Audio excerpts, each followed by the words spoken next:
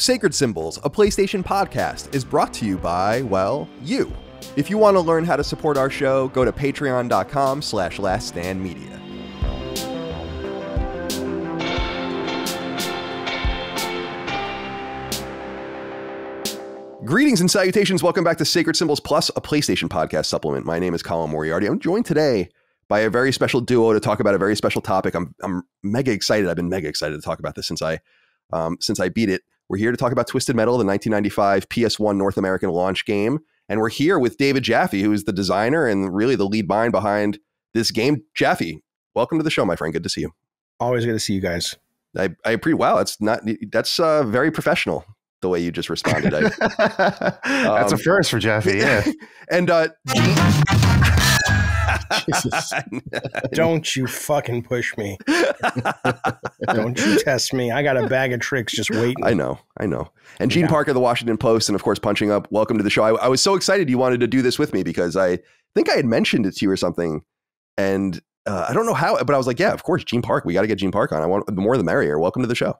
Yeah, no, I was listening to Sacred Symbols, and That's you invited Chris and Dustin, and I was like, those kids don't know. No, they don't know shit about the Twisted Metal, you know. So it's like, yeah, I was there, man. So I'm honored to be here to speak to history's first video game auteur, David Scott Jaffe. Yeah, that's not true. But what I will tell you is, I do get sometimes a little pissed off when the press, made up of people, you know, who were sperm.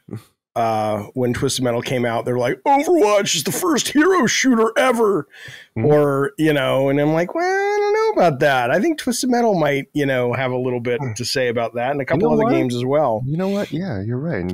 I know. I'm just like, you know, but it'll be fun to talk about because I know they just dropped on PS Plus. Yeah, you can buy it a la carte as well, which is what I did. But it's on PS Plus Premium. So if you have that highest tier, the subscription models totally stress me out. Just like, I got to play it. So it was $10. I was like, fine, I'm going to buy Twisted Metal.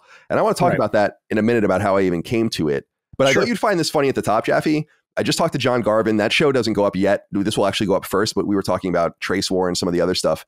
And I was telling him that I was watching Twisted Metal on TV. I've only seen the first 3 episodes. I like it so far. Me too. It's great. And I don't know if the credits are going too fast at the end, but I had to tell you that I don't think I saw your name in the credits, and that fucking pisses me off. And I told John Garvin that when the Days Gone movie or whatever comes out and they inevitably don't credit him either, that's going to also preemptively piss me off. So I just wanted to say that at the top. I think that's totally disrespectful. Like, I remember at the end of God of War 2018, your name's in it. You know, well, as a special thanks or something. Yeah, which is better than nothing. Sure. Right? I don't. It didn't bother me one bit. I mean, a lot of people ask me. You know, I love the show. I thought it was great. I binged it the first couple days it was out. I was sucker punched that it was as good as it was. I'm a fan of the people who made it. I love Cobra Kai. I think Cobra Kai is just the best, you know, and the Twisted Metal was showrun by one of the writers and producers of Cobra Kai and then the Deadpool guys and all that stuff. But I still, you know, they had released enough crap that was like, in terms of trailers, I was like, this trailer looks terrible. This is going to be a shit show. And I was just like, oh my God, this is not just like not terrible, but this is pretty entertaining. And so I was really pleased about that. But I did not have any issues being credited. I mean, they asked me to do a cameo. I didn't want to fly down to New Orleans to do it. That would have been awesome. I would have loved to see it. I want to do it in season 2, but it was COVID and all that shit. And I'm like, I want to get on a plane.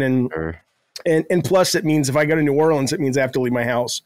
And that's, you know, come on now. I get it. Yeah. But what I was going to say, though, is that the credits, man. I mean, first off, there's so many people. I mean, again, I'm not doing lip service. You guys know this. There's so many people who make a game, and I was and remain sort of one of the front men with Scott Campbell. And while absolutely my DNA and my essence, it sounds so gross, is all over that game and that franchise, I think if you're not going to credit me and Scott and Kellen, it becomes disrespectful in that way. But I also think, frankly, people are like, Jaffe, did you get royalties and all this? And they're stunned that I don't. But I'm like, that was just never the relationship. And so I'm not like one of these comic book writers that was promised by Stan Lee, no, come on, true believer, you'll get what you deserve, whatever he said. I don't fucking know. For me, it was like Sony hired me. They gave me all these toys to play with. They gave me pretty much creative freedom. They paid me great money, great bonuses, great insurance, medical insurance and all that.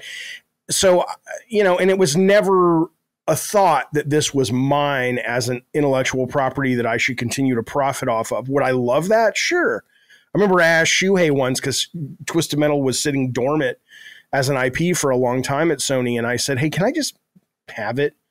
And he just looks at me with that very Shu way, and he's just like, no, you fucking idiot. Why are you an idiot? Like, no, okay, whatever. But no, I hear you. It would have been nice to have a credit, but that's just ego. I'm thrilled the game, and more importantly, the IP is still out there doing work for us. The thing that blew my mind the most was, after watching the show, was this idea that maybe, it's sitting at like a 70% on Rotten Tomatoes. It's like a 94% audience rating, over 1,000 people. And I'm like, okay, so, the thing that it was the first time I ever thought about legacy, right? Because I've never been a guy that cares about legacy. I don't think about it all that much. People ask me. But now I'm like, okay, this could actually continue, whether it gets 2 more seasons, then it gets canceled, and then that inspires somebody, and in 20 years they make a movie. I could be dead and gone, and this and or Kratos are still kind of out there representing. I think that's really cool. Yeah. That's the first time it really hit me that I'm like, this is stuff that, even though we don't benefit financially in my family, my kids, my grandkids, whatever, it's like, oh, that's the thing Grandpa helped with. I think that's kind of cool. No, it definitely is. And Jaffe, turn your volume down, your input down just a little bit. You turn your input down, if you don't mind, just a tad bit. Like the top left knob there. Yeah, just a bit. That? That's good. That's good. Thank you. All right.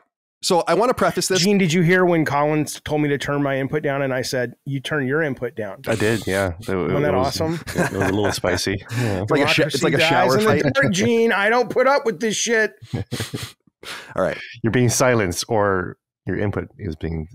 Right. Yeah. That's right. All right. Let's... I want to preface this, and then I want to jump in, and I want to get everyone's... I want to get Gene, I want to get your experience in here with this, because you're a little older than me. When the PS1 launched, I was in middle school. And my brother, Dagan, obviously we all know Dagan, he's 11 years older than me. He bought it. He wanted Battle Arena Toshinden because he's a big fighting nerd. Mm-hmm. Hell yeah. And Twisted Metal was a game I just didn't understand it. And then I remember playing it at a friend's house or renting it and all of that. But I was really into Japanese role-playing games and like just different shit. So Twisted Metal really never spoke to me when I was a kid. It just never, I don't know why, it just didn't speak to me. A lot of that kind of stuff. I think the multiplayer aspect of it too was not a huge turn on for me because I like playing games really by myself. So Twisted Metal kind of just went along, and before you know it, and I'm very much like this, if I am not connected, it's like Assassin's Creed. If I'm not connected with a series from the beginning, I'm like, I'm not jumping in now. So by the time, like, so let's say Twisted Metal 2012 came out or something, I'm like, I'm so far gone. I have no idea what's going on. I'm going to, accompany people on preview events or whatever, but you don't want me to write about this. You don't want me to obviously do the review and all of the rest. And so the show obviously comes out from Peacock.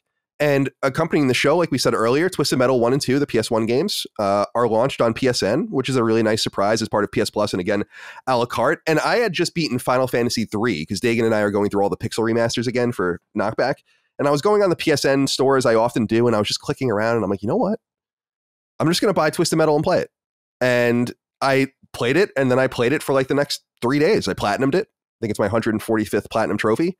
And I was so interested in it from a genetic, speaking of gross genes being all over something, the genetics of it, I could see you in the game. And I also just felt like it was so interesting because it's an inflection point along with those 3DO games and stuff in the mid 90s where things were starting to move in this other direction, something that made me at the time feel very much left behind as like my Mario fan Colin and Final Fantasy 3 Colin. And I didn't really know what I was looking at.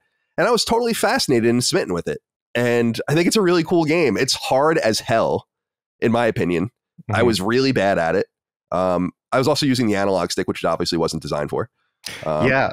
I just picked it up recently, and I forgot that it was that analog stick was never there. So I was like, oh yeah, you got to use a D-pad. And once you use a D-pad, it's like, oh, the game actually makes sense now. You know. So I beat it with every character. I did cheat to get to the. I beat it like all the way through with Sweet Tooth and one other character, the big truck, because you take so much damage, and then Outlaw, I think that is, and then I went and just used the passwords to beat the game over and over again with all the different characters to see their endings.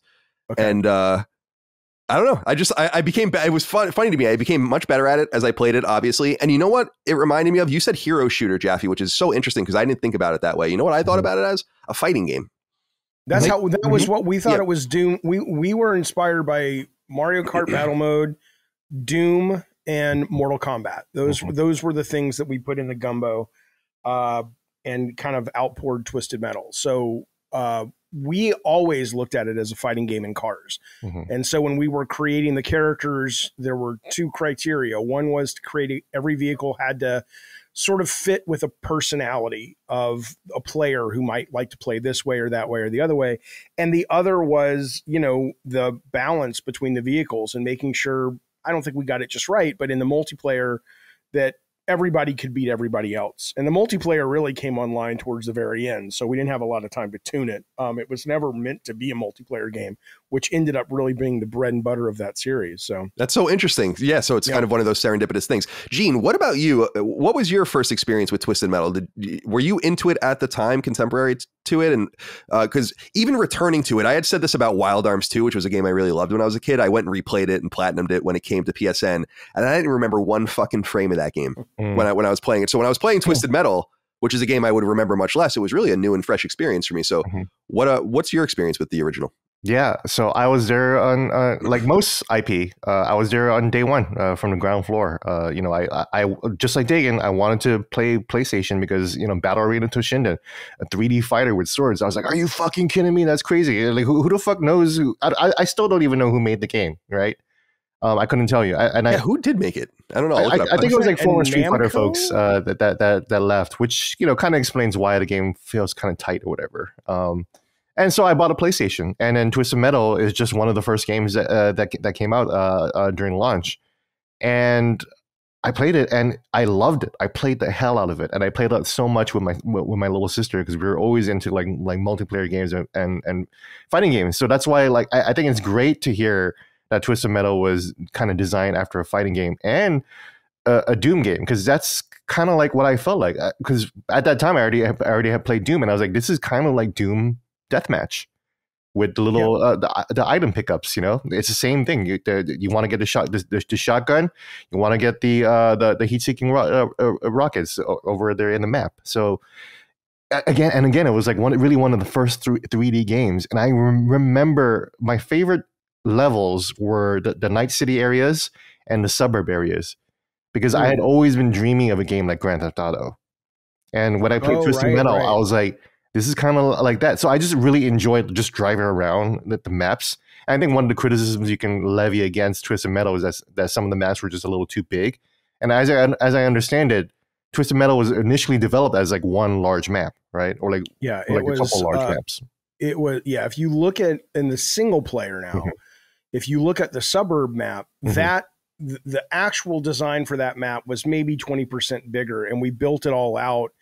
And I don't believe it was streaming off the disc or anything at the time. So it was like we just couldn't fit everything into RAM. So we had to kind of cut some places. But yeah, I remember, man, we had the city level, and suburbia is what we called it. And then there was like an industrial park level, and they were all massive. And that was the fantasy. It was like, I remember going out to Utah, because that was the first time I ever saw, they were a company called Evans and Sutherland that did a lot of military simulators, is where the single track guys came from. Yeah. And they showed me all of their, not all, of course, but a lot of their databases, which I had never seen 3D like that. You know, I remember the one that they showed me that blew my fucking mind, which was, I was flying around a spaceship on Mars. Now, I mean, this was 1992, 93. So maybe you had Stunt Island from Disney out on PC. You had Alone in the Dark, but short of that, the idea of 3D graphics was... Doom wasn't even out yet, yeah. Probably not. Or probably just right around then, but yeah. But even Doom though, because it was all corridors and stuff, and the idea of being in a database, flying around Mars, I could land, I could go up, and then I remember at one point they had these floating dome cities in the database. And again, they worked for the government, so chances are it was actually real. It was based on something that the government knows. But that said, it's a different topic. It's constellations or whatever. But I said, oh, that's cool over there. And they said, oh, we'll go to it. And I'm like, are you shitting me? And I'm like, I can fly to it. They're like, yeah, you can fly to the dome city. You can go through the dome. You can fly in between the skyscrapers and the dome. I'm like, oh my fucking God. Right. So it really was, when we started mapping out Twisted Metal, it was, wait, you're telling me I can actually be in the city and get on a freeway, like with an on-ramp. It's not the freeway level, it's an on-ramp. And then I can be on that freeway and I can get off somewhere that I can't access through city streets. They said, yeah. And I know it sounds dumb, not dumb, but I know it sounds like, to anybody who came up with 3D and came up with PlayStation, like, what's the big deal? No. The big deal is before that, it's like whenever you hear people talk about like Flatland and like, oh, you can only see and live in 2 dimensions and you can't even comprehend that we live in a world of 3 dimensions. It was like that. You were used to Mario and Sonic and flat screens and parallax, if you were lucky, to give a sense of 3D. And suddenly you could live in these worlds. It was mind-blowing. And I remember at the end, we probably a little bit close to alpha, and the game wasn't really working because it was able to be beaten very quickly, and there was no multiplayer. And I remembered I had this just massive, oh my God, I can remember it now. I'm walking on the beach with, I think it was a friend of mine in Santa Monica, and I was just, I mean, it's almost like I'm back there right now. I was so nervous. I was so terrified by what I knew I had to do, which was we've got to chop these levels up, and I'm like, the coolest fucking thing in the world is the fact that it's these massive maps, but it's not going to work as a product because it wasn't like Grand Theft Auto where we had 1,000 missions in there. We just had car combat, and the car combat at the time, I guess, was deep enough, but it wasn't going to sustain, that. And so I remember saying, other than Suburbia, we got to chop all this up and make a level game, which I just broke my heart. And I have a disc in here that has all the full maps, I think, somewhere. And I mean, it still exists, but I just we couldn't see a way to do it. So we ended up chopping it up, and kind of making it the way it is now. But yeah, that's a long way to answer wasn't it big levels? Yeah, it used to be very, very big levels. We had these massive maps that one of our designers, Michael Jackson, it's literally his name. It never gets old for me. And I'm sure he hates it, but I don't care. It's fun. And he did these wonderful, beautiful, like architectural maps of, they were from the military. I mean, they didn't go to the military, but they worked in the military. So they, that's how they did it. It wasn't just like, video game guys like, let's put a building there and try, it was, okay, this grid pixel represents, a third of a block, or whatever. And it was just minutia of design. It was very impressive. But yeah, they were big maps, and I had big dreams of what was going to be happening in those big maps. But the fact that we were able to do what we did, and they were able to get it out as a launch title or a launch window title, was a fucking miracle. And I was going for I remember we shot video footage of like guys in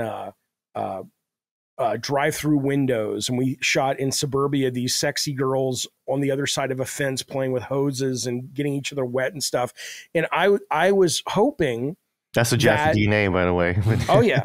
I was hoping that, and we also shot, you can find this online, if you remember the Minion, who's the bad guy at the end, the big tank, it's supposed to be mind controlled by this kind of white supremacist group called Apocalypse 9, right? And we shot these guys, and all of their nightmares and stuff was going to be projected onto the exterior of the tank. And I just thought, because it's a disc, we can just stream all this off the disc and use it as a as a big texture map. And Utah was like, I don't know if we can do that, but sure, let's fucking film it and try it. And obviously we couldn't. But I saw these worlds as much more like you could pull up through a drive-through and then suddenly there'd be video of the guy like, hey man, you're a nice ride and all this shit. We got all, it was, that's awesome. You know, it was really, really cool. And then there's so many things, man. But yeah, it was cool. It was a very exciting time. A, because I had never really played around in 3D, and B, because it was like you really felt anything was possible. You didn't know what you didn't know, and so you felt you were going to change the fucking world with a video game. I'm glad you brought up single track too, because I along with Twisted Metal, I played Warhawk at launch. I fucking love that game too. I love both games. Weren't they supposed to be the same game as well? Warhawk and Twisted Metal, or they share? No. So we went out to Utah, tech, obviously, right? Oh, we not just shared tech; we shared effects and same assets. Yeah, okay.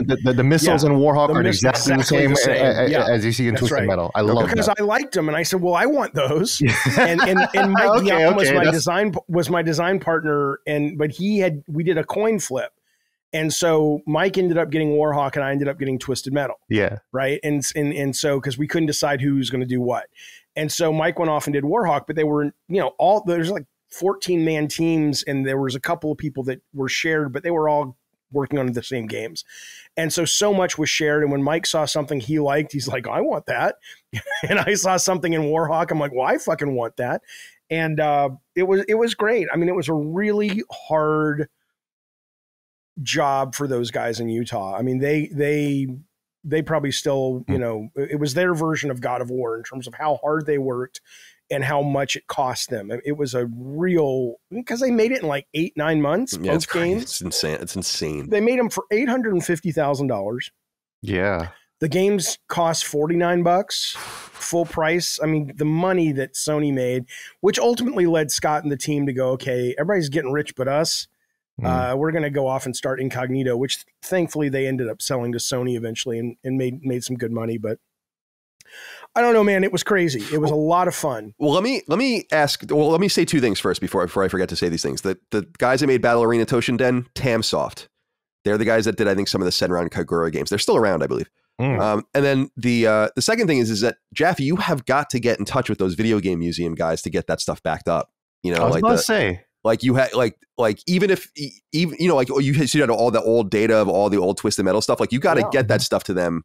I literally have stuff on the floor. Yeah, dude, you get, like, in my opinion, I mean, as a history guy and a historian, you gotta just wipe the jizz off of it and hand it over. Wipe the jizz off, get the dust off of it, the fucking the crumbs, and the jizz would be the good part. Yeah, they would want that. They'll put that in a vial, but. Yeah, I mean, I mean, like, get in touch with those guys, because even if it was like no one can see this stuff, where like it's whatever, it should be backed up, don't you think? Like, that stuff's so important in my opinion. I have so much stuff. I mean, there's that right behind me is original art from Lee Wilson from Twisted Metal 2. That's awesome. Which was my absolute favorite piece of concept art he did. But he went on to do concept art for Halo and all this other stuff. But yeah, man, I think looking back, the coolest part is just really you didn't have enough experience to realize that your pie in the sky visions were pie in the sky visions. And so that, you know, delicious ignorance sustained you and led you to places you never would have gone if you actually knew what you knew, you know, if you knew what you knew today. And so it was valuable, and it was also just so delightful, because you would be driving around going into work going, we're going to do this, we're going to do this. And, you know, half of it, no, but it was still a wonderful way to live for, you know, a year and a half of just looking into this future of 3D and going, we could do anything. Mm-hmm. So, well, tell me more about, let's talk a little bit more about single track. Cause I think my interaction primarily as a gamer with single track came with Jet Moto, which was a game that I did love. I remember my friend Mike at Catholic School in New Hampshire introduced me to Jet Moto 2, and I was like, this is amazing. I really, really loved that game. And it's not a very Colin game. For some reason, it was just one of those games that I really took to. But yeah, you were talking a little bit about their kind of experience as military, I guess, defense contractors. And they made simulations for the military to train in. Mm-hmm. So I went out there. The first thing I did was I got into like, I think, I don't know, planes, F-15 or something. I got into a cockpit simulator that was surrounded by video screens.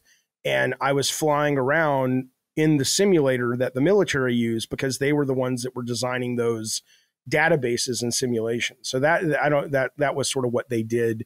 And then a bunch of those guys, you know, there's a whole Pixar thing with those guys, right? So ENS gave birth to, I think Ed Catmull was at ENS, who is now, you know, obviously a bigwig at Pixar, I still think.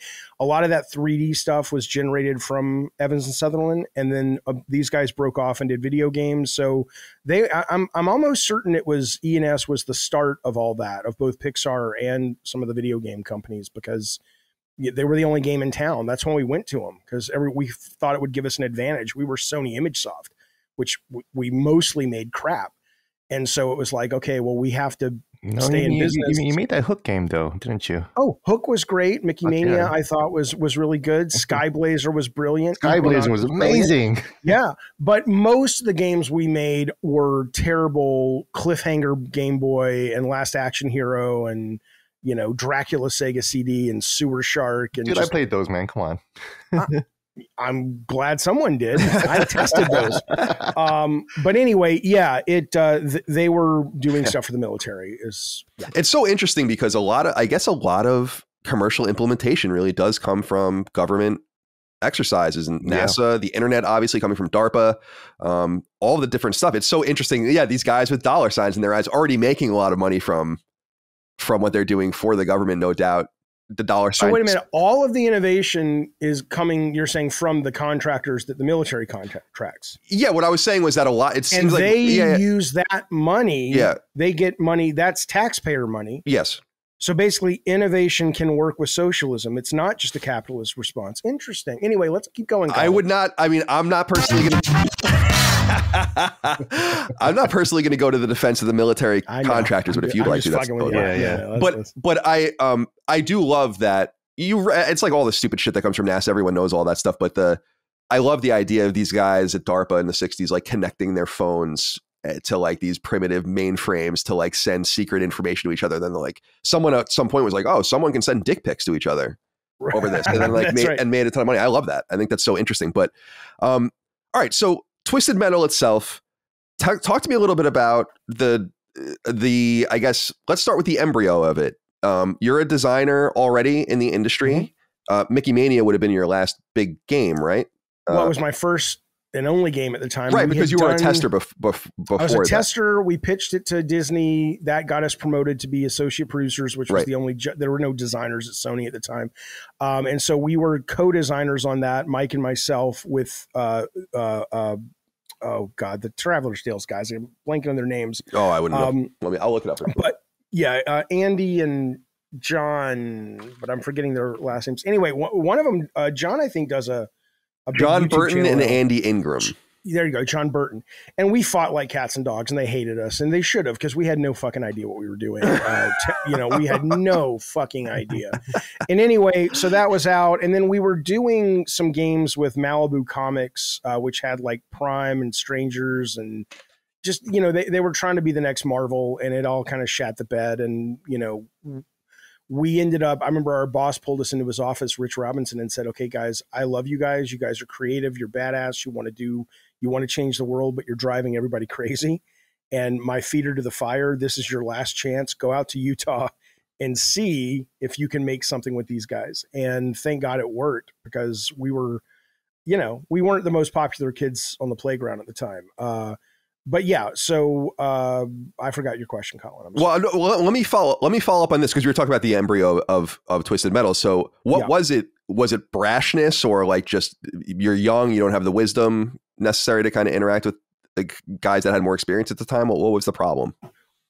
Well, the embryo of the idea of the game? No, I'm saying in terms of following up, my original question was about the embryo, but following up on what you just said, you were talking about being kind of like a problem child. And I'm wondering. Yeah, so I had gone out to California to go to USC, and I went to USC and I went there to study film, but I was an English major because my grades weren't good enough, so stupid, to get into the film school. I'm like, you want me to study film and be a filmmaker and you give a fuck what I know about physics. Wait, I thought you went to film school. You never went to film school too? I went to USC and I made movies. I made more movies than a lot of the film students did. Okay. First year I was making a movie. I invited Spielberg to my set. Spielberg and Lucas walk onto my set because I took the keys because I worked at the cinema school and I just opened up a soundstage and said, fuck it, no one's here. Let's make a movie. You know, I mean, it's the same story it's the same fucking story everywhere. It's like the universe is going to put walls up. And the universe wants to see you break through them like Juggernaut from Marvel Comics. It's not about what the admissions board says. Oh, the admissions board says I can't be a filmmaker. I guess I'm not going to make films. But I wasn't very good at it anyway. So, which will lead back into Twisted Metal. But yes, I know. So, but I had gone out there to make movies, and I was testing. And when I got the chance to do creative work and not just testing work, I just took what I knew, which was very little from filmmaking, and assumed, oh, I'm a director of making movies. I'll apply that to video games. And so it wasn't that I was trying to be a dick. I was just like, I'm the voice. Everybody else are these hands that we've hired to do what's in my brain and make it real. And even on a movie set, it's a lot more collaborative than that. But certainly in video games, now it's a little different because everyone's so specialized. But at the time, it's like your programmer and your artist were the only ones used to making video games. They were the ones coming up with the ideas. They were the ones implementing the ideas. The idea of just some guy across the fucking ocean going, now I want this, see? And I want this, see? And a lot of the shit I wanted and Mike wanted was impractical and stupid. And B, that's not how it works. And so it wasn't that I was a dick, although that was the response. It was, I came across that way. It was that I'm like, oh, I thought there's no training. Like I said, there was not even jobs at Sony called designers. No one knew what we were doing. And I've said this on my show a number of times, which I find the parallels between Microsoft right now and their internal management and the way Sony was at the beginning of the PS1 era up until, you know, Sony got lucky because we had Toshinden and we were able to get Crash Bandicoot, you know, and we were able to, you know, thank God for Evans and Sutherland, but so many games came and went that were canceled because people up and down the food chain hierarchy at Sony, none of us knew what we were doing.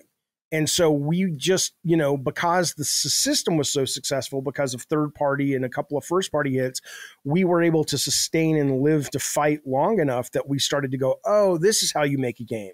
And this is how to recognize bullshit when someone comes in and pitches you something stupid that might sound great, but you're like, well, wait a minute, what is the core game loop? What are you actually doing, right?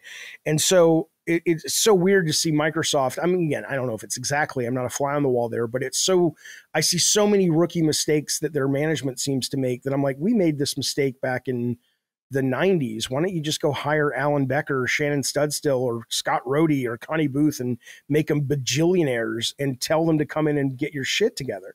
But anyway, the point being is that was sort of why I was on my last legs, because as much as I was creative and passionate and the bosses appreciated that and could recognize that, there was a sense of, you know, nobody wants to work with you. I was like, here's a deep cut. I was like Dustin Hoffman and Tootsie at the beginning. It's like, you know, as talented as you are, nobody gives a fuck. You're a pain in everybody's ass. Fair enough. That's an awesome reference, by the way. Yeah. Gene, where's your mind? I haven't heard from you in a few minutes. I want to know where your mind is on where we should continue this conversation, because I have so many things I want to ask. I want to make sure I'm not rolling you. Yeah, no, there's just so many things. But I mean, I guess I could, you know, going back to the military conversation, I can see it's cool that you mentioned flying around that dome city and you see the dome city in the sky, because I can see that DNA in Warhawk, because Warhawk had like fucking pyramids that you can fly to, and that was like mind blowing at the time. The ship, the airship, and there were separate airships around the airship. Yeah, but you could go. You don't understand. You can go inside the fucking airship. You could go inside. I remember when Mike got the code sent to Santa Monica, and he's like, "Oh my God, they did it!" Which was you had this massive structure that was flying, and you could fly around it and shoot guns. And then he's like, "Go in there," and I'm like, "What? Into the exhaust pipe or whatever?" And he's like, "Yeah." And suddenly there was a whole interior, and it wasn't a load. It was just there. Yeah. And it was like, I don't know.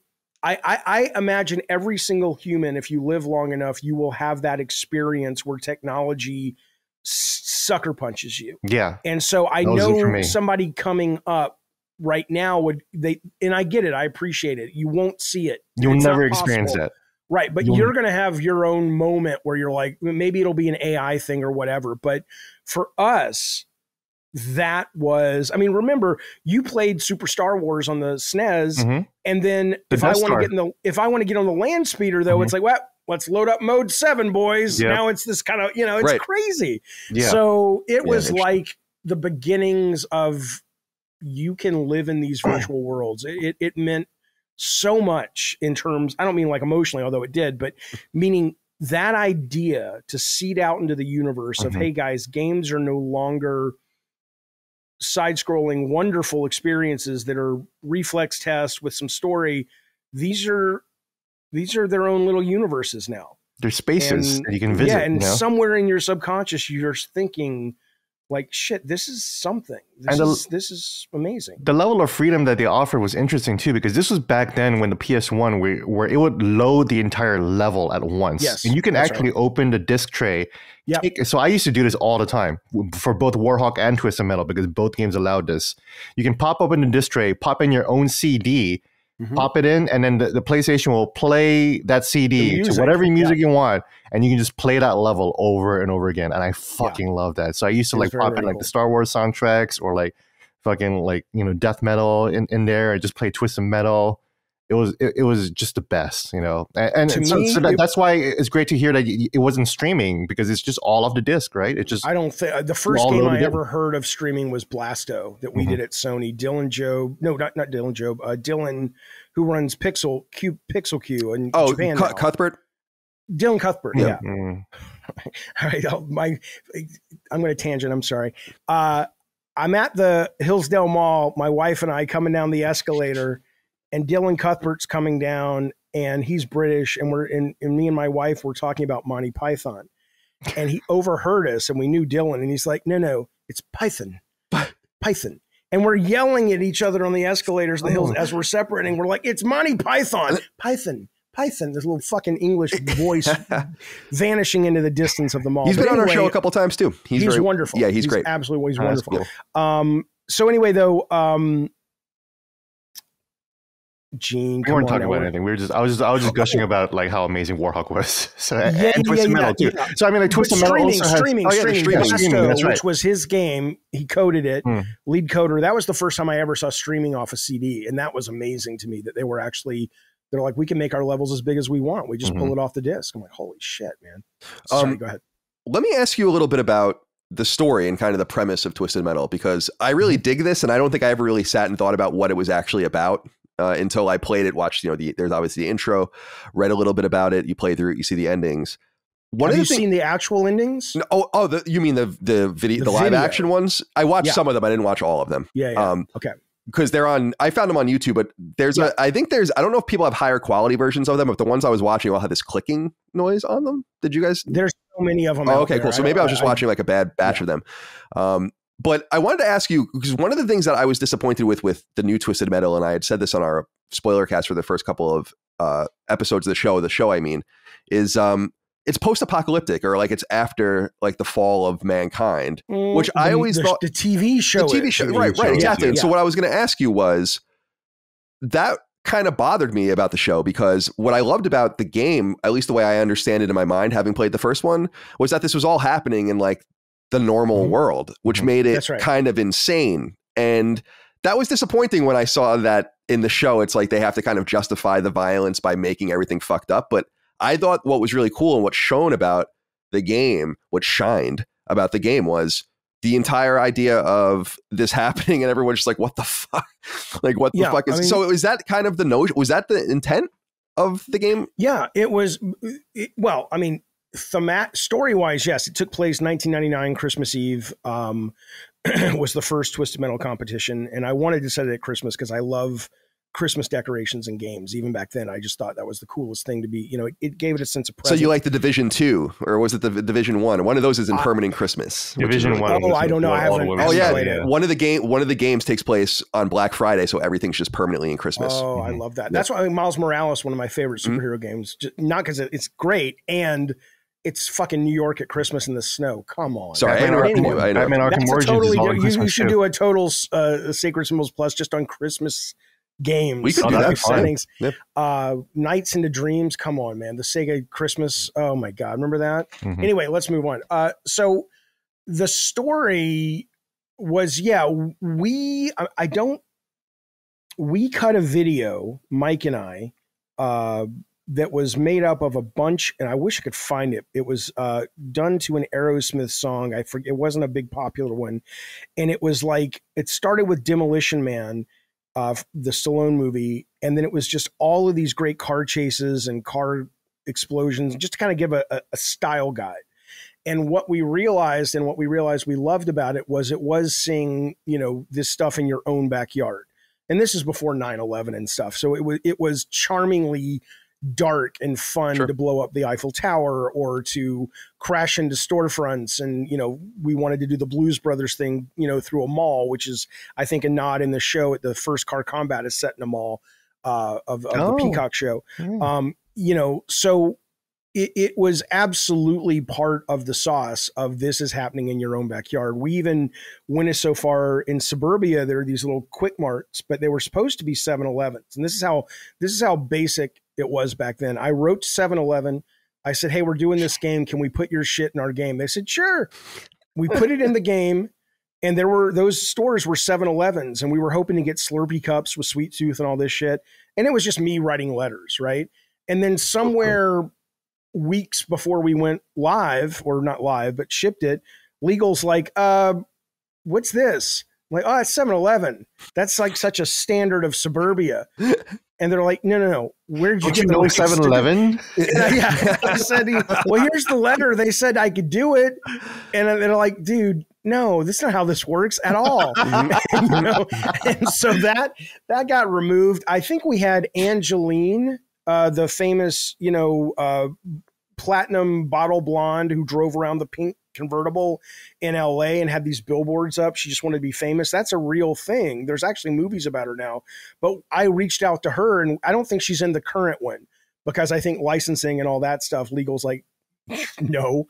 But at the time, she was in it, Yeah, I know the billboards you're talking about because I can see them I wanted touchstones of our real world because I thought it was more fun to destroy that. And so that was, and I'd never really thought about it with the Peacock show. I don't know maybe you're right. They didn't want to make it so like it was so fun. I have no idea, but that was absolutely a big part of the brand, which was sort of fuck you to authority and, fuck you to the normalcy. We're going to let these, just divergent fuckers loose and let them kind of take it to task. That was absolutely built in. And I love that about it. Absolutely. Yeah, that's interesting to hear because I think that what happened was I watched the shows, maybe the episodes first and then played the game. I don't remember which, but it was interesting in my mind, ping-ponging back and forth between these two options, that there's this much more justifiable, in quotes, a situation where it's almost campy, like post-apocalyptic stuff. And then there's like the more like, wow, this is almost Grand Theft Auto levels of satire in every. I don't know if it was satire though. That's where the Grand Theft Auto guys probably, one of the key reasons they were always a lot more successful than I was. I was never. I'm a smart guy, but I'm not smart in that way. And so to me, this was very earnest to me. Like a lot of people love now the in movies, which are incredibly cheesy. And I love that they love them. And I love they have a life on YouTube, but I will never pretend that was intentional. I was serious. I was trying to make cool Twilight Zone creep show little movies, and they were horrible because I have no skill in that category, in that bucket. But a lot of people will tell you the best bad shit is when somebody doesn't know it's bad. Like when you try to make a Birdemic or The Room, it doesn't really work. And so it worked out okay. But that broke my heart because I was like, no, these movies it's not satire. He's this guy and he's Calypso and he's gives wishes and oh no, that this is why we know Tommy was always smarter than you, because Tommy was like, oh no, this was totally satire. No, totally he's not smarter than me. He's the savior, I guess. I think if you believe him, you're a moron. I believe him totally. No, come on. But no, I was serious, man. I was absolutely serious. I was trying to make little creep show movies, and that's so interesting. So it was not satire. I just want to point that out. I'm not going to revisit history and make it like it was a smart thing on my part. I just thought it was fucking cool.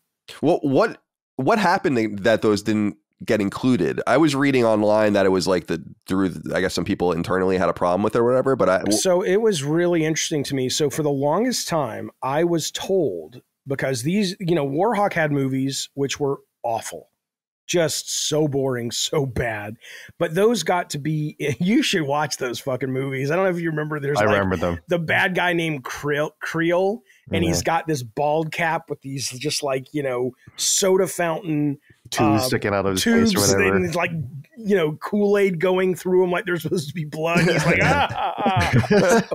Yeah, but you kill him by flying into the mouth of his spaceship, which is so fucking sick, right? Yeah, yeah. It was awesome. Yeah. But so they got to keep theirs, and I remember the movies got edited for Twisted Metal, and people started going, I don't know. And so we did a focus group, and the focus groups loved them. They were like, they thought they were cheesy even back then, but they loved them. And so I'm like, okay, we're good. And then word got to me that the people in Utah, some of the people are very religious, Mormon folks out there, were like, we're not doing this. These have tits and ass in them, and they're devil worship and all this shit. I'm not going to finish the project if you put these in.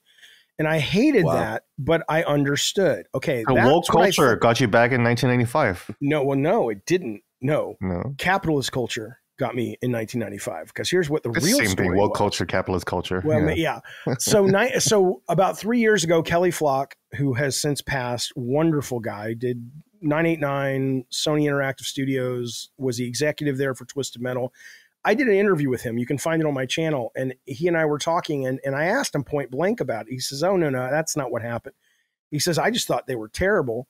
And he said a lot of people would come to Sony ImageSoft, which is what we still were at the time, because they wanted to kind of make a calling card to get into Sony Pictures and be in the movies. And I just thought this was another one of those plays. Interesting. And he's like, and then I realized, no, you're serious. You really like these movies, but so by that time it was too late. But I think what happened was my boss, Alan Becker, I don't know, I got to ask him, probably told me, he was probably, smoothing it over internally. It's like, oh, no, don't blame Kelly.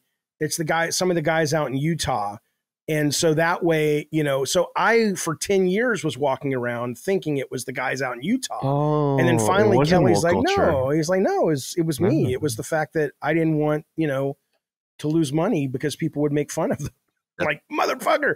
But anyway, yeah. So that's kind of what happened. That's so exactly interesting. They would have brought so much value to the game, Yeah, I just, they would have. And I still think they do. I mean, like I said, I love that they're out there as a little time capsule for fans of the series.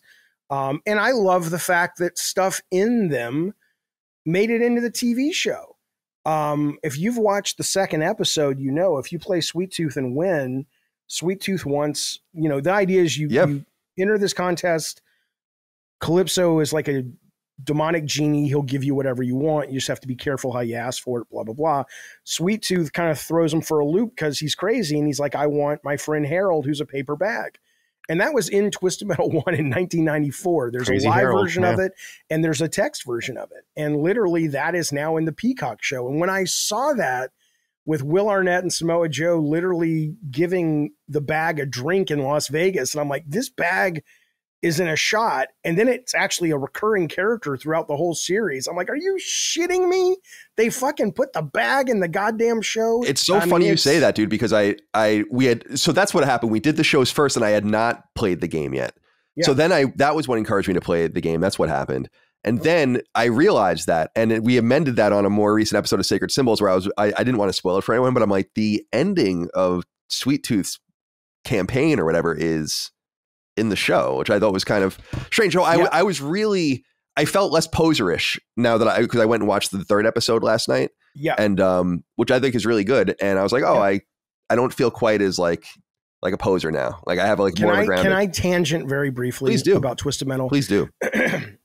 that show is fucking wackadoo for me, because the stuff that winds up in the show, especially now that it's, I don't know what Peacock needs for it to be a hit, but it seems to be at least a fan hit.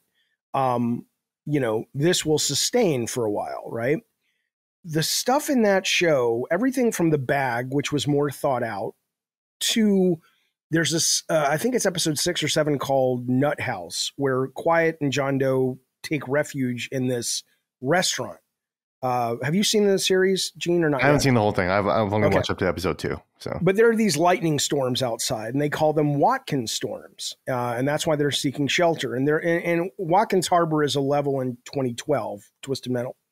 But what's funny, I just was like, oh my fucking God, because Watkins is a name.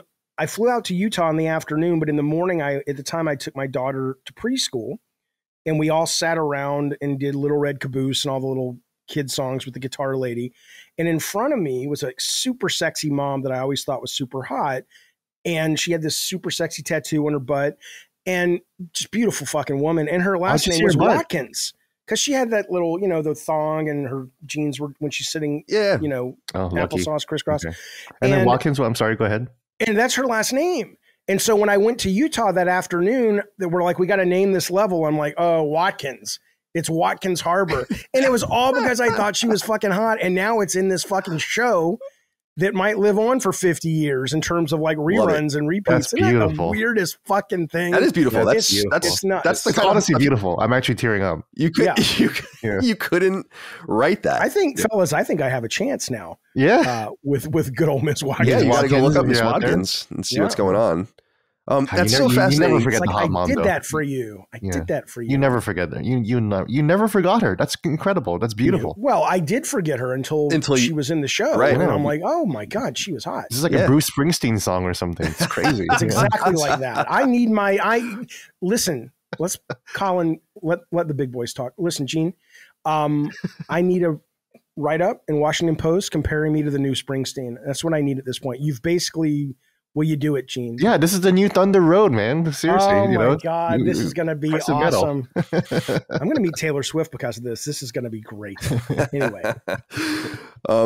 What about so let me back up. I'm so fascinated about you talking about being in the 3D space and kind of like being floored by this. Now, there's got to be another level to that, which is, well, what do you do in it? Right. Like, and so I'm curious how it was designing really one of the first games of its kind. It's, it was so hard. Well, let me say this is like, what I loved about the game, it was really hard at first for me to understand it, like playing it. I was like, this is fucking, like, what am I supposed to do? The controls are terrible. But like, there's a, like Gene said earlier, once you kind of get it, there's a logic to it. And before you know it, even though you adapt to what's broken about it, or you adapt to whatever, and you learn how to play it. And I think it's surprisingly, it's chaotic. It's crazy, but it's also so elegant and funny how well you can actually play it within the confines of this very limited control scheme. And I by the end of it, I was just grinding trophies at the end, and I'm playing on the rooftop, and it's just like, damn, dude, I'm actually getting pretty goddamn good at this game just after a few days. So talk to me about like designing this game, because I think that this is probably the most amazing part. This is, you know, why I always consider myself a better, you know, I'm an okay designer. I'm a better kind of creator, director, IP generator. Because Nintendo would never do this. Nintendo would never start with the concept. They would start with the abstraction and go, what do we want the player to be doing? And then everything builds on that. And that's the way you do it if you want to make a great game. For me, it was being stuck in 405 traffic with Alan and Guillaume coming back from Single Track and going, let's make a Mad Max game. You know, it was pure concept first. And we got I remember we had a giant round table at Sony ImageSoft that we worked out of the Sony Music Building, and the round table was designed to look like a CD, right? So all of us would sit around that table, and it was the day marketing came in, and we would pitch them the stuff we wanted green lights to make for our first PlayStation 1 titles. And, you know, people were pitching and pitching and pitching, and they got to me, and I just said, I want to make this game. At the time, it was called Battle Cars. I want to make Battle Cars, and it's just cars with guns in the city. And I remember Peter Dilley, the head of marketing, just looked at me and said, okay, yeah, that's done. right? That's how easy it was to get a green light for this. And so once all the chips had fallen, and I'm sitting in our design room going, okay, well, single track, and they would admit, they said back then, they're like, we know nothing about gameplay. So they were really looking to us at the beginning. They eventually, became great because they didn't know. And so I'm sitting there. I had a copy of Steve Jackson's Car Wars, which was like a Mad Max RPG, tabletop RPG. And I'm reading all this stuff about cars. And I'm like, yeah, what the fuck do you do in this game? And there was a time Michael Jackson, he had sent us, he was reading Snow Crash from Neil Stephenson and said, hey, let's do a pizza delivery thing. And I was like, no, that's not right. And, eventually like I said, we finally just looked at, we were playing a lot of Mario Kart battle mode and a lot of Mortal Kombat. And at that point we said, every time we try to throw something on this, like a mission or this or that or the other, let's just make it about the battle. And I think we thought we were going to be able to make it deeper than it was, but I think Twisted Metal 2 is probably the best in that way because the battles are more interesting, but it eventually just became its deathmatch / Mortal Kombat. But I know that sounds easy. It's one of those things that when you realize what it is, you're like, well, yeah, that would have taken 5 seconds to think of. But at the time, like you said, when you're designing for 3D at the time, some of the things we didn't know were like, I remember there was a game called Disney Stunt Island, and it was before we actually had PlayStation dev kits. I was going in there and just walking around going, okay, how do I keep the player from going wherever he wants? Like, this was a problem. How do you solve that? Now it's easy, we'll lock a door, kill so many enemies, this, that, the other. But at the time, these were problems that had to be solved, right? And so it seems simple, but it took us a long while to arrive at this is sort of the core loop. And then from there, we started diving deep into the individual cars and going, okay, let's make this one, when it fires its weapon, make this sound so Crimson Fury's coming around the corner.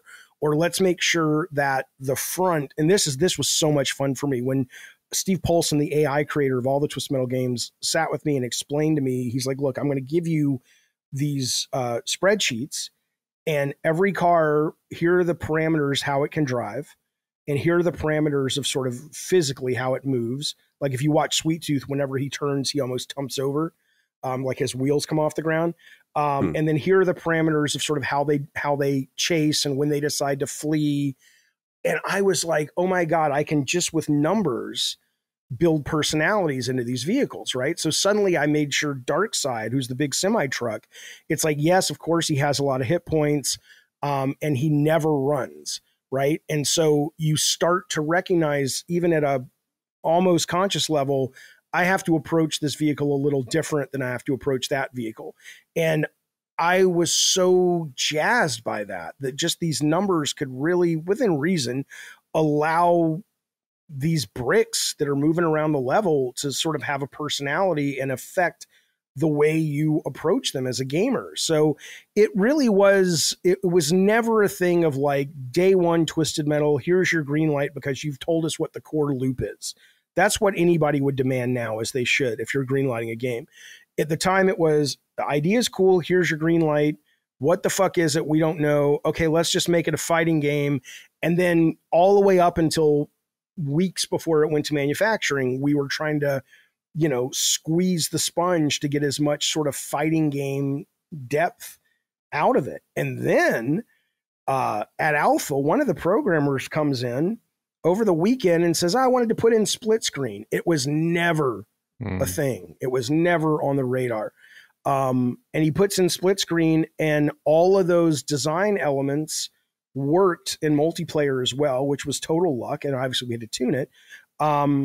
And that really became the mainstay of that whole series, is the multiplayer. So shit happens, man. I don't know. It's crazy. Also, I reached out to Aerosmith to get Steven Tyler to play Calypso, but I never heard back. Whatever.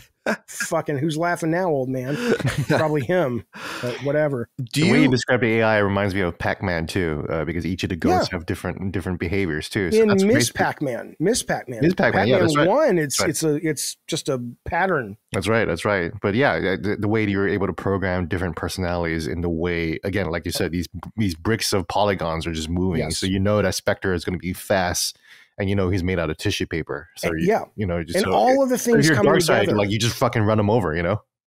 Well, if you're in dark side, right? Yeah, exactly. And all of it comes together, right? So Spectre has these missiles that go through walls, and this was not intentional. God, it's so much stuff you learn. That's just, I'm still so passionate about game design. I don't want to do it anymore, but it's one of those things that it just all these elements, like Spectre's missiles, are cool, but it wasn't until the sound guys put this kind of Roman candle sound to them, because those missiles can launch because his missiles go through walls from anywhere in the map, which means the minute you hear that sound, your gameplay becomes shit. Be on the lookout. Look on your radar. I don't remember if we had the thing on the radar or not at the time. That may have been 2, but even a sound effect can change what the player's thinking about and doing. And I just, what an amazing little college education of game design that game was, because I never thought of that. I never thought how all this stuff worked. So like I said, Sony was a baby at this shit. All of us, not just Twisted Metal, but all the games. No one knew what we were doing. It was amazing. Amazing we got what we were. Do you consider the game, because I know a lot of fighting game designers obviously pride themselves on balance, and a lot of games become unbalanced after the fact because they didn't know. And obviously you couldn't do anything about it during the time of, this patchless era. Do you feel like the game is relatively balanced, or did you discover things after the game came out? Because I imagine testing at this time is very limited. You're not going to learn everything about it. They still don't learn everything about games today testing them. So, I don't have, I would say Twisted Metal 2 was more tested and more balanced because we knew from the beginning what it would be. I would imagine we put every car against every car and we were able to win. But when it's testers against testers, sure, Mr. Grimm can beat Darkseid, but I remember your testers lighting me the fuck up when I went and played 2012. It was specifically to a session. I don't know. You probably wouldn't remember. You do the million. I remember it. Oh, do you? Yeah. And it was like, I embedded with the QA team on 2012 for like 2 months, and all we did was tune and balance. It's all we fucking did. Right. So I came and visited you during that and played it with you guys and just got wrecked. And I think I don't remember 2012. I didn't review it or anything, obviously, but was there a stage in 2012 that was the rooftop from the original game? Every game has had a rooftop that we've done. Okay, cool. But it's never been as good as the first one. We've never been able to figure out why the rooftops in 1 were better than any other rooftops we ever did. Interesting. Rooftops in 1 still fucking work. I'm learning as we go here. It's so interesting because in my mind, I connected these memories probably, falsely, it seems like, where I'm like, I kind of remember being on a rooftop and just getting lit up. Just absolutely. But it was so fun and how good everyone was at the game. And I imagine it wasn't quite that dynamic in testing in 1995. It wasn't that we didn't have that many people, but we had some great fucking players that knew all the tricks and secrets. And do you remember anything you learned like testing it that you were able to fix? Anything fun or interesting? The original, the original 1995 one. I mean, it was probably just stuff like, Mr. Grimm is cool, but he's super weak. And so the answer was, of course, let's give him the most powerful special in the game. So if you can figure out how to race right at somebody and get out of there before they crush you in 1 or 2 hits, you're going to be a force to be reckoned with. So that was probably something that came out through testing. We tried to make, the weirdest part is we tried to make every character balanced so that anyone you picked was enjoyable. But end of the day, like when you're saying you pick Sweet Tooth and you pick Darkseid, I would never play those cars because they're too slow and the turning radius is, it's like, I always just pick middle of the road roadkill. And that's just sort of the base car because it feels like it's more, I like speed more, but I need armor. He's the Mad Max car. Yeah. I'm always average car, but that's the kind of stuff we learn probably. And then, just Probably, I don't know. And that's probably the gist of it. I was attracted to Darkseid, by the way, because and I think I called him Outlaw before, which I misspoke. I was attracted to Darkseid before because, or in the game, because he has all that armor where I'm like, well, I'm not good. So this will give me the best chance I have to probably survive. And Sweet Tooth, I just felt like was the iconic. He was like the Ryu. He came up first for me, So he was not designed to be that. I mean, he was, that's the funniest part is that, even in Twisted Metal 2, he's a secret character. It was we never knew he was going to be the mascot. That's interesting. You put him on the fucking cover, though. He's on the cover. Well, yeah, but who else are we going to put on the fucking cover? Calypso? Have you seen the guy? Yeah, he's terrifying. I hate him. Yeah, marketing was like, well, faces sell more, and you have a face. Let's put that on the cover. I mean, I love the cover. I'm not complaining. That's but interesting. It wasn't like we knew he was going. And I remember when I knew it worked, even though it wasn't, the intention, is I was going to the dentist in LA, and the lady, the dental hygienist, she's like, well, what do you do? I'm like, I work in video games. Oh, my boyfriend loves games. It wasn't the time where everybody played games. It was like her boyfriend. And she says, what do you work on? I said, I do this thing called Twisted Metal. And she's like, oh, that's the one with the clown. So I was like, all right, nice. Marketing knows what they're doing. Work, yeah. I'll shut the fuck up. Gene, who was your character or your car? It was Roadkill. Or Agent Stone. Because this was back then where I didn't really think critically about cops, and I was like, "Fuck yeah, I'm the police," And I want to be a cop, like in the night city, and that's Outlaw. That's Outlaw, yeah. So. Yeah, Agent Stone is drove. It's so weird to see these characters in the show, but Agent Stone was the spy who was supposed to be kind of like Crimson Fury. Crimson Fury. He was supposed to be kind of like James Bond, and even when he fires his laser, it was the closest we could get to that legal would let us. So I think now he fires his laser, and it's like but it's like that's the sound it makes when he fires it. And I think he was going after a flight control box that a plane had been shot out of the sky, a passenger plane, and it allowed proof that aliens were real. And then the guy driving Warthog was going after the same box because he wanted it for the military so no one would ever know. So, I mean, it was so weird. It's so fucking weird. But anyway, point being is Outlaw, the cop, right?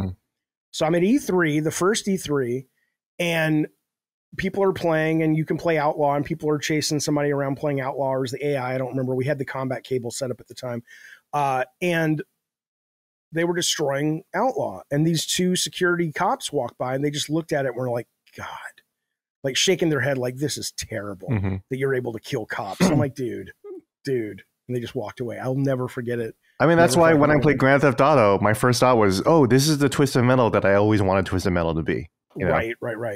Because again, those levels were really big, and I would spend a lot of time in them. Like, I know you were worried about like players having objectives and being busy, but I just enjoyed driving around. But there was a lot more under the hood. I agree. Yeah. But there was a lot more in GTA, even if you just drive around, that we weren't able to do interactivity and things. I will tell you, I lost my shit. Every game, I don't do it anymore, although I don't make games anymore, but every game I've worked on, there's been another game I've heard about in production that's like, oh, fuck, they beat us to it, right? This is the problem with designing games based on concepts and not abstract mechanics, because ideas are easier for other people to have at the same time. And the Atari Jaguar announced this game while we were in production called Club Drive. And it was the first time I had seen a 3D drive around game. And that was our big hook. I was like, no, we want to get to it first. How dare they? And it ended up, A, it's on the Jaguar, so who cares? And B, it also ended up just being a terrible game. But I remember like every fucking week I'd look at the magazines and just be like, please don't let anybody get to us before. And I had people come up to me, developers at E3, saying, God, we've been wanting to make this game forever. So we just happened to get there before everybody else did. I'm under no illusions that no one ever thought about, let's make a 3D car combat game. I'm sure there were many. So. Well, I mean, I'm thinking back to what Colin said earlier. Colin said that he was into Final Fantasy and Mario. And I remember Twisted Metal, Warhawk, and those early PlayStation games, Wipeout, the early Psygnosis games, being like, oh, this is the Western side of video games. This is like, this is like PC gaming, but like on a console. That's incredible. So that's kind of why these games were so memorable for me, because their aesthetic, their attitude was completely different. It was the first time it was the first time in my young life where I was like, oh, this is adult video games, not what Sega Genesis was talking about, or not even what Mortal Kombat was, but this is Western adult gaming here. You know, I don't know if it's a combination of Sony giving us a great deal of freedom and the technology at the time getting to a point where there was enough memory and space to do more than the bare minimum of what the game required. But you know, even with God of War, I look at Twisted Metal like as the game that most represents me. Like, I love God of War. God of War is me as well, especially the first one. I'm all over that game. But Twisted Metal, you know, I've always said feels like just like a grungy American bar band where you go and there's sawdust on the floor and there's, you know, the smell of, you know, spilled beer everywhere, but the people on stage are just really good. And if you can get past the rough around the edges elements, there's a lot of heart and a lot of soul. I think so much about that when I think about Twisted Metal, and it really does feel like if somebody were to say, Jaffe, you've worked on a number of games and you've obviously collaborated with a lot of people, so everyone's got their DNA there, but which one most represents you? I would say the Twisted Metal series is probably the closest to my own sort of essence. It's my spirit video game, is what I would say. I love it. What was it like finally getting out there and seeing people's response to it? Although I guess you said you were at E3, so you had started getting. Well, no, I'll tell you what. Yep. Gene mentions E3 Warhawk. Yep. So the first time I started recognizing, I think we were fucked. I mean, you don't know, man. We sat in a marketing meeting and they were showing all the games coming for launch, and I remember going to the bathroom and I heard two of the marketing guys in there going, oh man, that Warhawk. All people were talking about was Warhawk, and Twisted Metal was never a mention. And then we did these focus tests with core gamers, and they loved Warhawk and they absolutely hated Twisted Metal. They shit all over it. And I remember I called my wife at the time and I'm like, I got to find a new job. I'm terrible at this. No one likes this game. And then you know, we launched it and I still loved it, but I was just like, I don't know what's going to happen. It's going to be Warhawk is the big title. But apparently, you know, it was on demo disc at kiosk and the multiplayer really helped sell it. And suddenly somebody said, hey, Jaffe, you guys got Game of the Year from EGM. I'm like, what are you talking about? Yoshi's Island is Game of the Year. That's the best. I mean, that was the best fucking game in 95. And they're like, no, go look. And I went to the newsstand and I'm like, fuck. They, you know, and it just from there, people just started talking about it and stuff. And, but even when Kelly greenlit the sequel, we were like, okay, well, we've got to change a lot of stuff, you know, because the controls are really hard for people to get their heads around. So I have concept art. At first we said, let's make them hover cars. And so they were, Twisted Metal 2 was going to have like these really cool cars, but they were on hover pads. So you could strafe and all that. And then there was a small amount of time we were considering making them insects. Like, let's make them crawl up walls and you can strafe and stuff, because we were worried that the controls were just too non-intuitive for people to do what we wanted them to do. And lo and behold, we didn't have to do that. Thank God. But we thought it was going to be a disaster before it came out. Absolutely. Well, I hope we can, you know, not imminently. I don't want to take everyone's time up and force them to play a game right now, but Twisted Metal 2, I definitely want to play. And I would love to talk about that game separately, because it's fun for me to learn as we go. And then I'd like to play Twisted Metal Black, which was a game that I played a little bit in college, but didn't own. And then Twisted Metal 2012, which I just really had, the only experience I really had playing it was in preview events. So yeah, I would love to go. I think there's good stuff about all of them. I would Twisted Metal 2, I was very pleased with. I mean, I thought Sony did a great job with both of the ports or whatever they did to them. But my only experience playing Twisted Metal 1 had been emulation since well over a decade. And it doesn't play very well on emulation, at least in a browser and all that. So that was sort of my memory of it. And then when I played it the other day, I was like, oh my God, it still plays. It's antiquated as fuck, but it plays a lot better than it has any right to. And certainly Twisted Metal 2, I was like, holy shit, this is still fun. I mean, again, it's old. I don't want to sell people listening like it's a great foot, it holds up as good as Miss Pac-Man. No. But It works though. It still works. I was stunned by that. And pleased as punch. Gene, I think you spoke to something really important too. Although as a kid, I just didn't understand it, what it was, which was because all this was happening. My dad had Doom on his PC, or like his PC. I should say his PC had Doom. He didn't give a shit about Doom. But I played that there, and like you said, these early 3D games. My brother getting his PlayStation, playing PS1 at my friends' houses. I didn't get my own until I sold most of my SNES game collection to buy a PS1 for, as everyone did at that time, Final Fantasy VII. And so that's when I got in myself. So, but there was something my 5th, 6th, 7th grade mind couldn't quite understand, but it was Western games. Like for the first time you were really playing, or at least I was being exposed to Western games, because I grew up on the NES, the SNES. My friends had Genesis and Master System and all this stuff. No, there was very few Western games, unless you were buying licensed trash like later in the SNES era or whatever. So you're totally right. The games had a totally different flavor, and I was I don't want to say put off by it. I didn't know what to do with it. It didn't feel like it was for me. It felt like it was for older people. Right. And so a little weird. I was like at this inflection point, I think at that time, where I was like, I'm just going to stick with, I was playing like Beyond the Beyond and Wild Arms and Beyond the Beyond, all that. Which Beyond the Beyond was awful, Project Horned Owl, And then on the other side, there was all these especially 3D games, and I would mix in every once in a while. Like I said, I Jet Moto, Medal of Honor was a huge seminal game for me. Of course, great game. Second one was even better. Medal of Honor opened my mind for the first time to be like, no, you like this. Like this is not an anomaly. You like this, like the first person perspective and shooting. And I opened my mind to it for the first time. And then Red Faction was a really big game, and Unreal.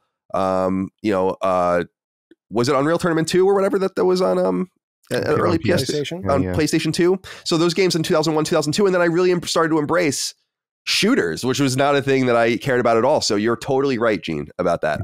But as a kid, I just didn't know how to process that. I didn't know what that was. Back then, like the Western games were either PC, like you're fucking buying Myst or Doom, right? Or it's the fucking Atari Jaguar, like Jaffe said, right? Or the 3DO, and like nobody fucking owned an Atari Jaguar or Panasonic 3DO. I didn't know anyone that owned a Jaguar. I knew one guy that owned a 3DO, and it was my sister's roommate in college, which was strange. And where are they now? Where are they now? It's so Way of the Warrior. It was obviously a notable game on there that Naughty Dog made.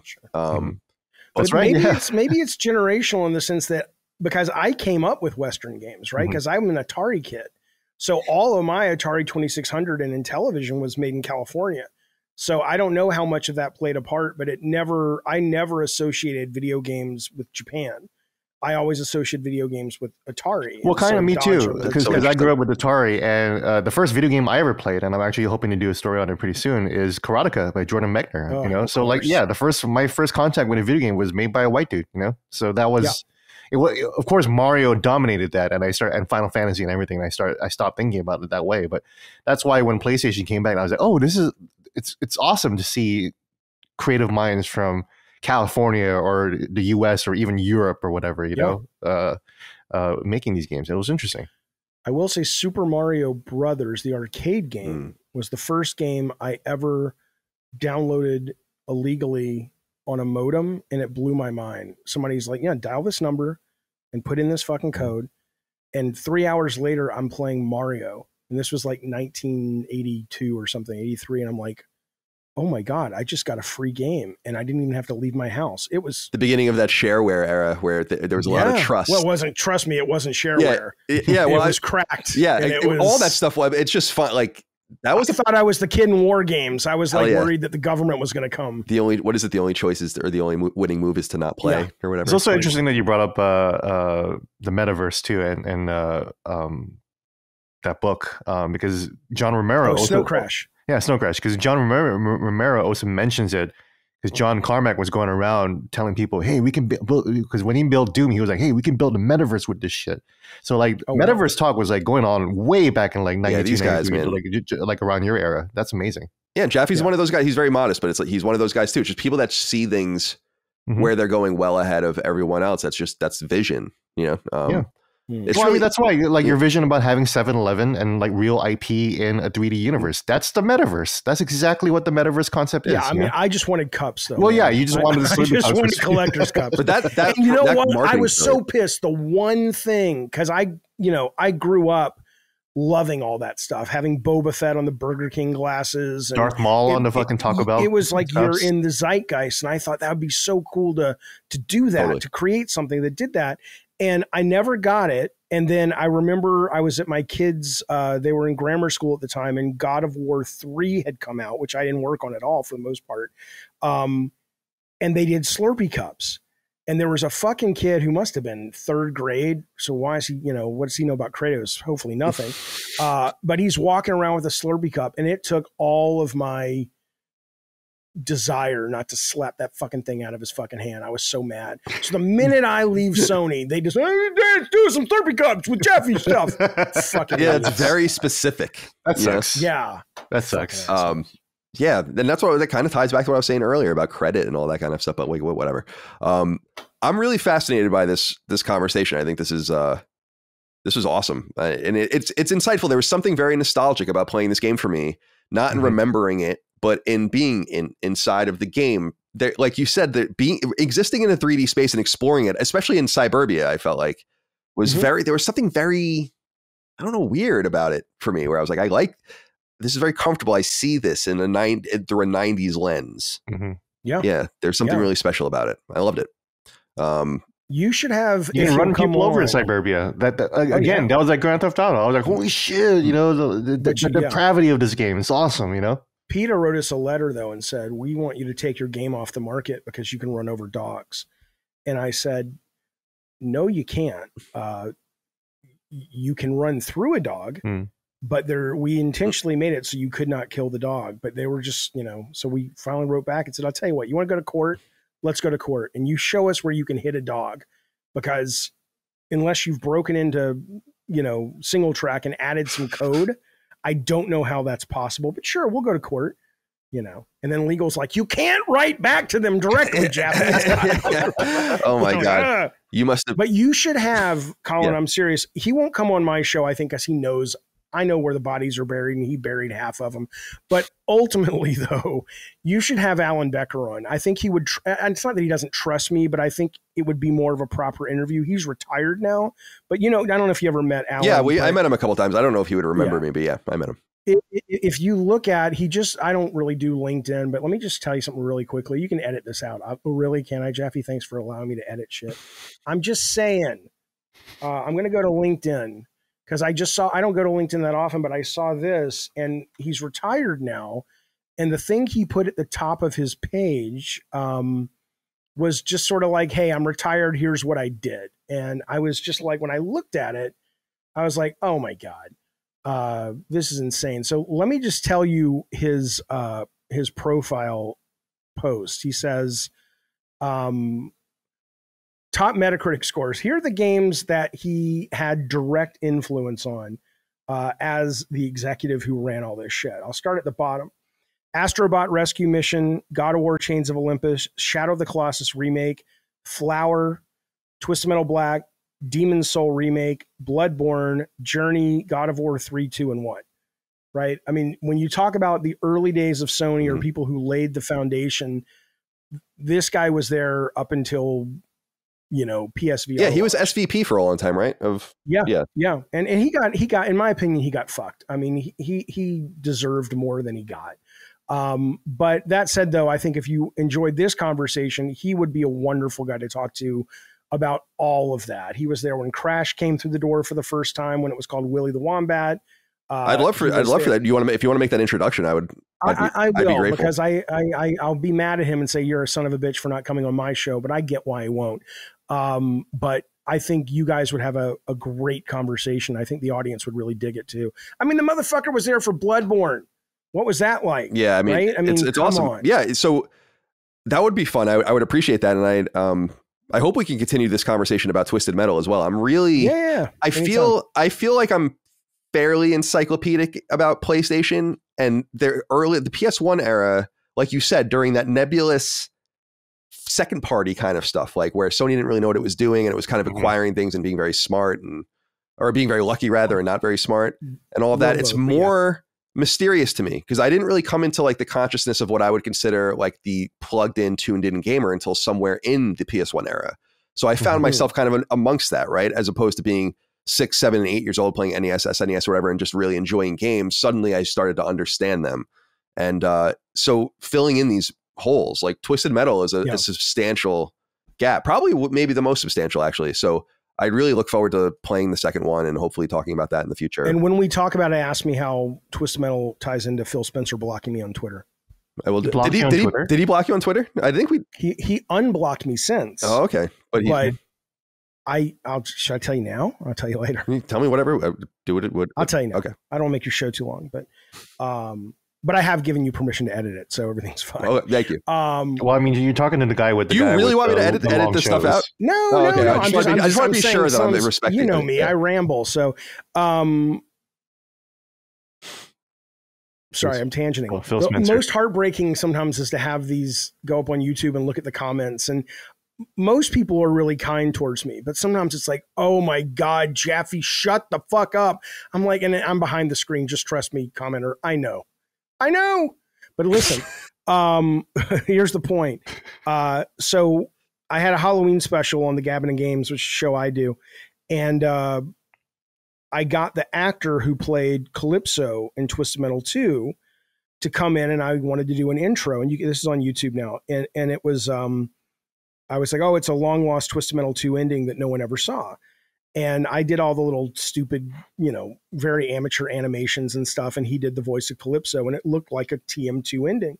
And it was a story where Phil Spencer had won Twisted Metal, and his prize was, what did he want? He wanted to win the console war, right? And so it became a console war, but it became, as Calypso twist your words, it became a literal war. So, and so it starts with like, there's countries attacking countries and nukes going off and all this. PlayStation and Xbox. And like Xbox Liberation Day, I took this footage that these kids had put on YouTube of like smashing a PS4 and I made it all black and white and grainy. And I called it like, this was the Liberation Day of, and so he gets his wish. He wins the console war, and he ends up all alone though, because it's killed everyone. And he's left to play the only video game he had loaded on his Xbox because the internet's down, which was Crackdown 3. So all he can play now is Crackdown 3. And I think it really pissed Phil off because like the next day I was blocked.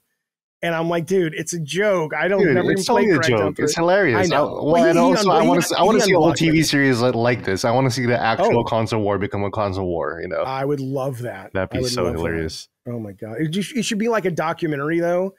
Like people talking to the camera. It's like, oh, I was there the day it started. And then it kind of does the recreation, and it goes back to all these talking heads about just how awful it was. And I thought the console war was just for kids, but then they told me that if I played on the Xbox, I was against Donald Trump. So I picked up my rifle, all that kind of stuff would be great. Well, also talking about cross promotion. I remember, Colin and I talked about this, about House of Cards, about how what's his face, Frank Underwood, was always playing PlayStation titles. Yeah, he loved PSP, Killzone. right? He was Killzone fan. Well, there was one scene where he was actually trying to play God of War Ascension.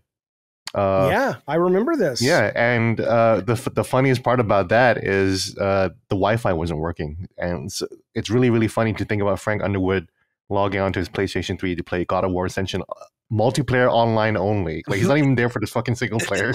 That's pretty cool. They played BBB. Joey and who's the other guy? Joey and Chandler played Twisted Metal 2 in Friends, in the Thanksgiving episode of Friends. And then the one that blew my mind, if you watch The Social Network, at the party at Zuckerberg's house, when Andrew Garfield shows up for the first time, he comes out to LA, a bunch of them are sitting around playing Twisted Metal Black split screen. I gotta check that out. And I showed my kid. My kids don't care. I thought they would be so impressed, and they're like, eh. I'm like, that's Zuckerberg, Facebook. Look, he knows what Twisted Metal is. Where's Roblox, Dad? Fire up Roblox, you old fucking fossil. Yeah, the real metaverse, right? Yeah, that's right. Well, I appreciate you guys taking the time to talk to me. And Gene, thanks for. I hope you got all your questions in. I hope I didn't. No. Yeah. I just wanted to tag along. I figure. I was there, so I feel like it'll be a good use of my resources and my. It's always good to see Gene the Bean. Yeah, it's been a minute. Yeah, I know. And it's nice to actually talk about video games as opposed to fucking our past in strip clubs or whatever. Yeah, so, sure. There's a place. There's a time and a place for that as well. But did you ever go to a strip club with your significant other? Yes. Would I have, or have I ever have? I have. It wasn't what it was cracked no, up to be. Yeah, I'm not into that scene generally. I'm not either, but I thought, well, this will be fun. And she thought, well, this will be fun. And it was just, okay. Because what are you going to do? I mean, it's hard to... It's great. It's the best because the girls, the dancers feel more comfortable because you're with a girl. So you can get away with more shit. You know? That's a you problem, Gene. You can get away with Lizzo levels of shit. You can just put bananas like wherever you want, you know. Now, let me tell you something else. The idea of going to strip clubs, though, like when I was with Sony, it's like, hey, after E3, let's all go to a strip club. The last thing I want is to be sitting there with a fucking giant erection, because it's big. A giant erection with a bunch of guys sitting around. No. Yeah, it's always funny you say that, because my first E3 in 2002, a bunch of buddies, I was working for a small site, a bunch of buddies came over to E3, and they were like, well, what should we do, Gene? Like, this is your town, because this is when I lived in LA, and I was like, let's go to the strip club, baby. And so I took... Which one did you go to? Live Nudes? No, the Spearmint Rhino. Spearmint Rhino, okay. Yeah. Okay. So I took them to the place with like the fucking $20 cover charge and everything. And yeah, I mean, we ended the night. Huh? Keep the riffraff out with the $20 exactly, cover charge. Yeah, exactly. The gamers infiltrated, you know. So I'll tell you what, I've had some experiences with that. I had what are we doing? Listen, shh. I can just tell you I didn't know what a golden shower was, but I do now. I don't like it. I don't like it. I'm like, well, what's going on? She's like, oh, I'm going to pee on you. No, you're not. Okay, I've never had that before. So yeah, it was for my birthday party. Boy, I'll tell you, we were at USC, and I hired my best friend strippers, 2 strippers, and they were, I mean, I'm stunned we're not all sick or dead in terms of what they would do with you.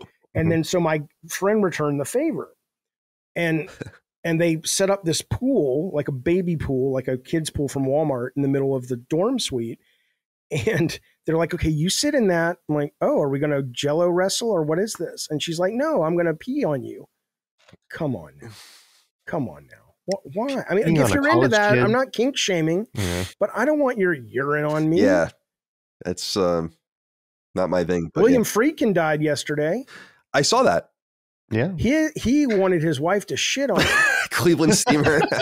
It's terrible. I was like, yes, that's guy directed Exorcist, French Connection, Guardian, Sorcerer, one of the greats of the 70s. And the first thing I thought when I saw William Friedkin died was, that's the guy who was married to the news anchor in LA and she used to shit on him. Really? Well, wait, which news anchor in LA? Now I'm not. Go look it up. Anyways. Look it up. I'm Gene Park of the Washington Post. Today we're going to talk about William Friedkin and fecal paste running down his eyes. Anyway, fellas, it's been fun. It was. I appreciate you guys. Thank you for taking the time to talk to me. Anytime. Thank you guys out there for your love, kindness, and support. Hope you enjoyed the show. We'll be back for Twisted Metal 2. And of course, we're going through the show as well. We'll have 2 more episodes for that. We're going to do episodes 3 through 6 and then 7 through 10. And we're enjoying it. So a lot more Twisted Metal to come. Until next time, goodbye.